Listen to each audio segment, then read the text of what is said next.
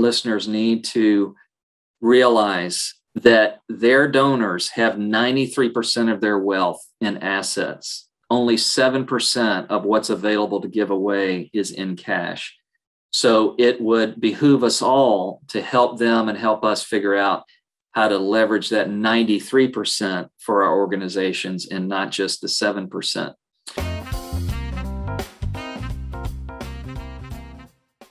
Welcome, everyone, to this broadcast of Jim and Java on the Development Effectiveness Strategies channel. Today, we're bringing back to interview one of our favorite guests, Eric Fleshhood. Eric is the CEO of the Crew Foundation, $50 million in assets. And Eric is going to bring to us today a special message directed towards asset giving at year end. Now, many of us have to deal with and understand the difference between asset giving and cash giving. Well, Eric's going to unpack some of those and other areas and what we can do at year end to help improve and increase our income and see our organization be fully funded. So I am looking forward to our time with Eric. So Eric, take it away. Well, Jim, thanks so much for having me on. I just love these times together, and you're just delivering such great information to your viewers. Be sure to like and subscribe, as they say in the video world. I live in Orlando, Florida, where I'm the CEO for Crew Foundation. Crew Foundation has been around for 40 years, and we've helped people direct over $1.5 billion of charitable giving over the last 40 years. And so it's our day-to-day is about helping people see the benefits of giving more than just cash, of bringing to the table some tax benefit treats that are in the charitable tax code that they don't know about because it increases their ability to give. That's what we love to do. Eric, as we start here, unpack a little bit the concept of asset giving and how we differentiate between asset giving and cash giving. As we pointed out in a couple of previous episodes, first of all, your listeners need to realize that their donors have 93% of their wealth in assets. Only 7% of what's available to give away is in cash. So it would behoove us all to help them and help us figure out how to leverage that 93% for our organizations and not just the 7%. And essentially what we're talking about with asset giving is the stuff that people own. It could be real estate. It could be their stock portfolio. It could be their business. It could be a life insurance policy. The things that they own that have value, more than likely, there's a way to give it to your organization. And what that does, Jim, is it preserves the whole value of what's being given for the use of your organization and protects them from any of it having to go to Uncle Sam, thereby reducing what they can give to your organization. Now, Eric, why is it for our audience that's just kind of tuning in and they're trying to understand asset giving? Why is asset giving so important versus just a cash gift? But it's also where our constituents can get a double tax savings versus just giving cash. When you give cash, you get the benefit of writing that off against your income taxes. Great benefit. Love it that we live in a country where that can happen. But did you know that when you give an asset that has appreciated in value, you give that to your organization, not only does the donor get to write it off on their income taxes, but they get a second tax savings, which is on capital gains. They avoid paying capital gains on the part of the asset that they are gifting to your organization.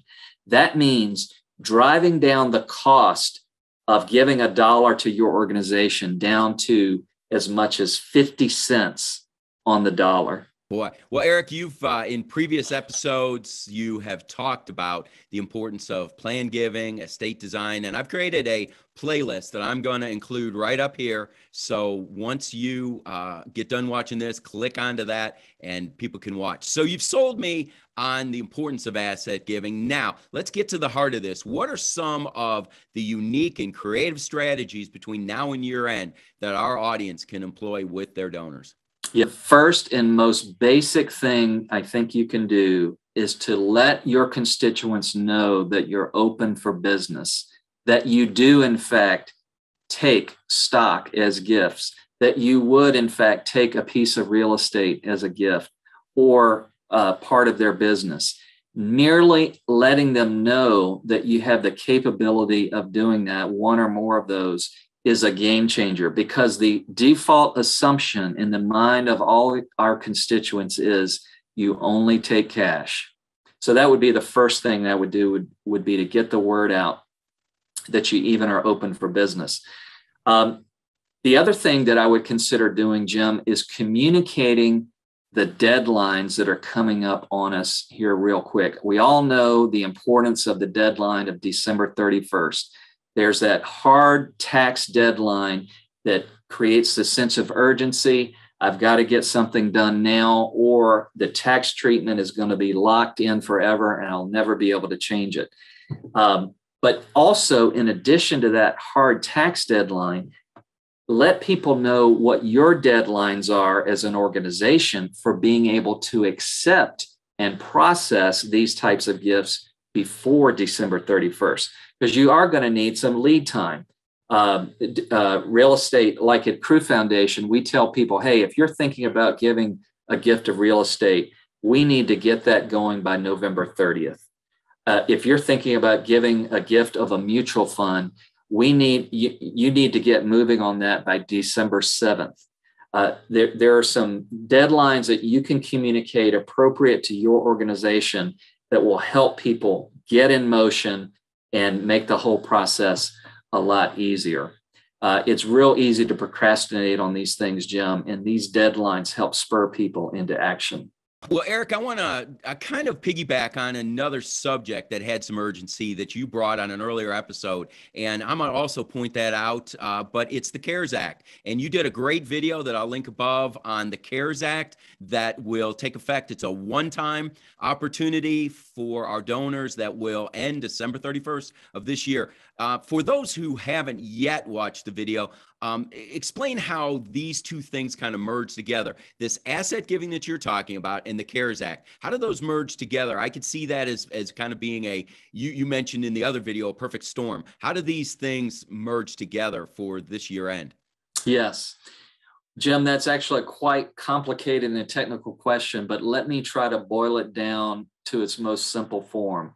The CARES Act creates the opportunity for people to give away 100% of their income in 2021 tax-free to your organization. It is a once-in-a-lifetime opportunity that's been created by the government to help your organization get through the COVID pandemic, but it expires on December 31st. As a part of giving away 100% of your income tax-free, there is a role for asset giving to be a part of that 100% mix, because giving away assets counts as a deduction against your taxable income for this year. So that's the intersection between assets and the CARES Act. I'm a nonprofit leader watching this video, and you have thrown out a lot of things that are probably much more complicated than I'm used to doing. Do you recommend seeking the advice of financial advisors, someone within your organization who is an expert in these areas that could provide counsel to not only you, but also to your donors? I don't want your viewers to be afraid of this area. Like Crew Foundation, your organization can grow with time in your sophistication and understanding of these things. You can start simple. You can start with a basic gift of stock. Stock is easy to give for the donor. It's easy to handle for your organization. And you don't need attorneys. You don't need a lot of technical experts to be able to handle gifts of stock. When you move from there, you could move into other assets. You could move into precious metals. Again, dealing with precious metals, a little bit more difficult than stock, but not wildly different than stock. And so that's a growth step. Eventually, your organization will grow to where it can take real estate, it can take business interests. And as you grow, you'll see the outside experts that you may need to tap into to help you set that up and have good governance over the process. But don't be intimidated. You don't have to bite off the whole enchilada all at once. You can start with the most basic gift of assets, and that is stock. Well, to kind of put into practice, I think about that open for business sign that you talked about, moving it from closed to open. So you're saying essentially, don't be afraid to venture in. You don't have to be an expert in this area. You can still be open for business and not have to know everything possible, right?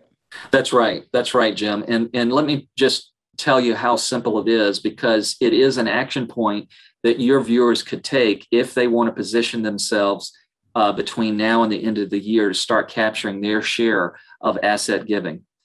The basic requirement for your organization to be able to receive a gift of stock is to open up a brokerage account in the name of your organization. It's as simple as that. Opening a brokerage account is only mildly more involved than opening a checking account for your organization. Just like you need a place to put your cash that comes in, and for most organizations, it's a checking account of some kind.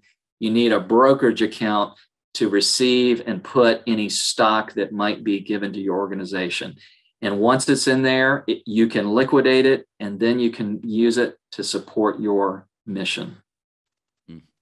Wow. Well, Eric, more great stuff. I appreciate that so much. As we start to wrap up this broadcast, do you have any final comments, final thoughts that you'd like to leave with our listeners? You do always give us such great wisdom, wise counsel, and wise advice. There are two things that come to mind that I think your viewers could start to do right away to capture the wind that's blowing here at the end of the year. The first thing I'd suggest is better position yourself for gifts of stock by enabling your constituents to take action 24/7.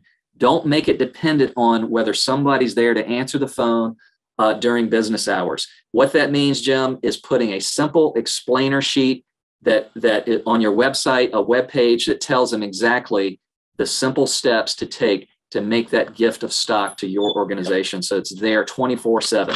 And I would consider, if you already have something like that, but it's hidden under the other ways to give portion of your website, really give strong consideration to pulling it out from that more hidden part of your website and temporarily elevating it to more of the main page of your giving page, so that people know how to take action. The second thing I'll say, Jim, is start planning now how to begin messaging on this in January. You want to give your donors plenty of runway to get used to the idea and picture in their mind what it would look like to give away that vacation home that they don't use anymore, or to give away part of their business because of the effectiveness in their giving, and it'll actually help their business too. Don't wait till the fourth quarter next year to try to begin both educating them on how this works and getting them to pull the trigger. Educate them throughout the year so that when you come to fourth quarter, there's nothing left to do but take action when these tax deadlines are upon us. Wise advice, Eric. I appreciate it. We'll look forward to having you back on the show, Eric. I know we addressed one topic that we know we could have for a future broadcast, and this is just great advice. So once again, thanks again, Eric, for joining us. My pleasure, Jim. Well, ladies and gentlemen, I hope you enjoyed that message from Eric Fleshhood on asset giving. It was truly eye-opening, especially as we move into year-end and try and take advantage of the CARES Act that we introduced in another video. If you haven't already subscribed to this channel, please do so and click the bell and be notified of future videos. If you need to reach me for any reason, please reach out to me on my email at developmenteffectivenessm@gmail.com, Also, you can reach me with questions on Twitter at DevFStrats and use the hashtag Jim and Java. Also, I'm out on Instagram at Dev Effectiveness Strategies. So on behalf of Development Effectiveness Strategies channel, we're always here to help you increase income and reach the goal of becoming fully funded. See you next time.